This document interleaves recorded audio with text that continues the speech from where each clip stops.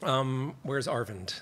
Is he hiding? Yes. So I want to thank Arvind, who organized this couple of weeks of the Expanding Horizons in Computing, and of course Vinod and Yael, and organizing this. But the idea here was to just sort of highlight a bunch of things from across MIT.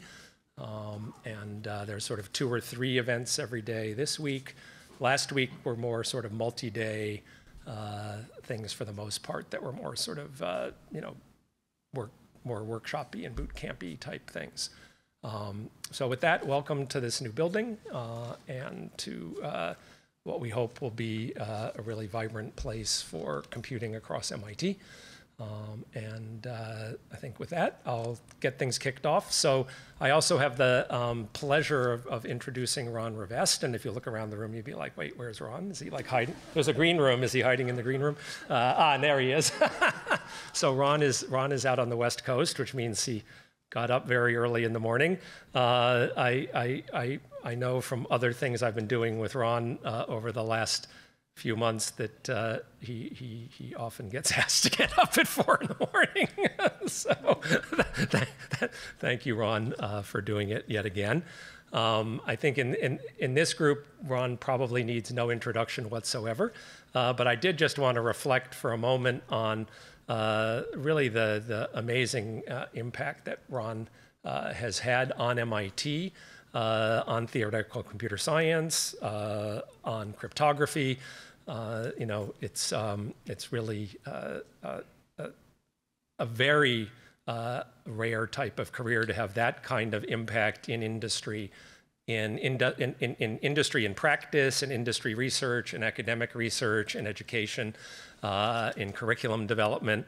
Ron is one of a handful of institute professors at MIT who are recognized for their very broad impact across MIT and across the world. I think one of the things that, there are many things about Ron, but the one thing that always strikes me is his amazing curiosity about just about every topic. And he manages to rein himself in and only put the time into the topics that are, that really grasp his interest. But you can talk to Ron about just about anything, and you start getting, sort of interesting and educated questions. And I think of that sort of curiosity as such a quintessential MIT thing. And I think Ron really is one of the people who I think of as defining it. So with that, Ron, over to you. Thank you. Thank you, Dan. Can you hear me okay? Yes, okay, good. I don't know how the sound works there. So yeah, I got up early this morning. It was a regular alarm, not a fire alarm, but so I don't have quite the advantage of the fire alarm, but I see all of you have survived the fire. Okay, good.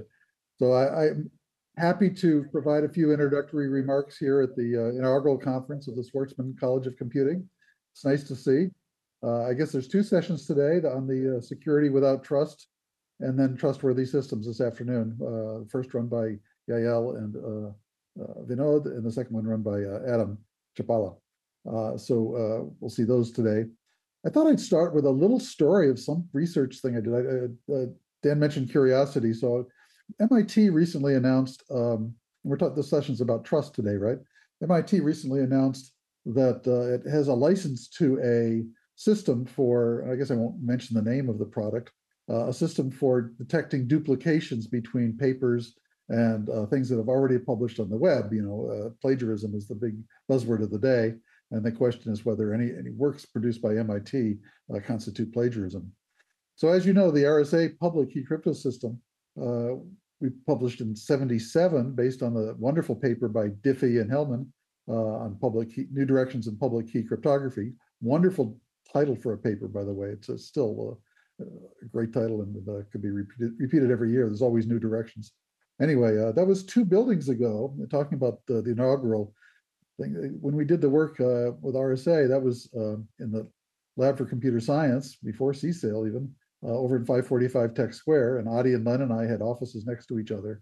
And based on this paper, we got together and said, can we solve this nice open problem they posed? So we did. We wrote a paper on that, which you all may know. And then most recently, then there's this license that MIT has saying are papers duplicative? Are they plagiarized? Is there duplication of material of this paper on the web? So I said, well, might as well try this, and why not try it on the RSA paper? So I took the paper that was published in '77, and I fed it into this system, and I said, can you find this paper elsewhere on the web? And it turns out, I'm embarrassed to say that it's 96% duplicative, right? There's stuff that covers 96% of the paper elsewhere on the web. And so we said, my God, what is this? And, it turns out our paper's been reprinted a number of times and so on. So maybe that it doesn't tell if the paper that's being found on the web is the same paper even, or by the same authors, or later even. So there's all kinds of issues with this. So I don't think the automated tools for detecting plagiarism are going to work very well yet. Anyway, in the meantime, we'll try to get the 96% up to 100% and try to figure out why we're missing on the 4%. It seems like there's 4% that's missing somehow. Anyway, so that's trustworthy. I mean, the whole issue is about trust. You trust the journal system to tell you that the paper is actually by the authors who claim to have written it and so on. So I can assure you that the paper, RSA paper, was written by us. Anyway, so since then, since 1977, the field has just grown and become huge, really. It's both size and importance. I've got 5 dimensions along which it's grown.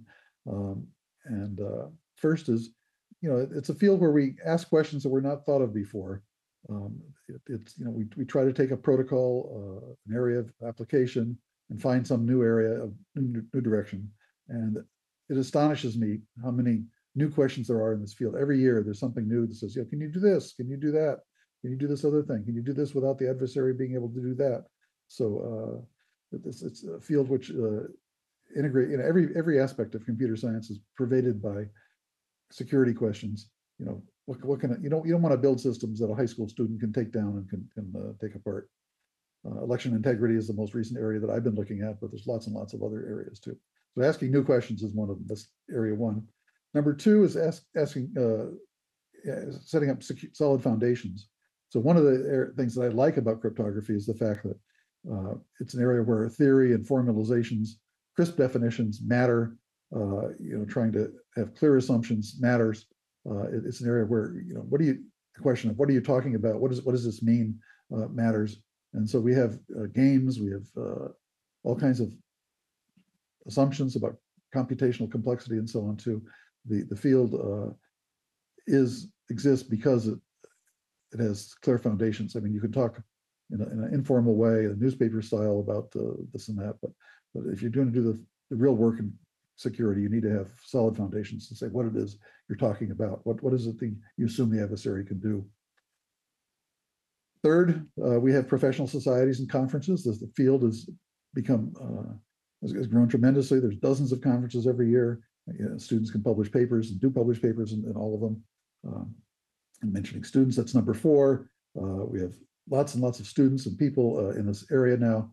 Hundreds of students have come through MIT, written PhD theses. It's an exciting area. There's lots and lots of growth there. And finally, commercialization. There's startup companies that have spun out, and the techniques that we've developed here at MIT are happening in real systems all over the place. So those are 5 dimensions on which the field has grown. The main question remains, though, what can you do rigorously with clear assumptions regarding computational hardness and clear assumptions regarding the models of computation to provide provably secure systems and protocols. So that's the field at the high level. And this session is devoted to talking about the most recent results. And so Yael and Vino to put that together, and I'll turn it over to you guys to give the technical presentations. But I look forward to hearing what's the latest. So thank you.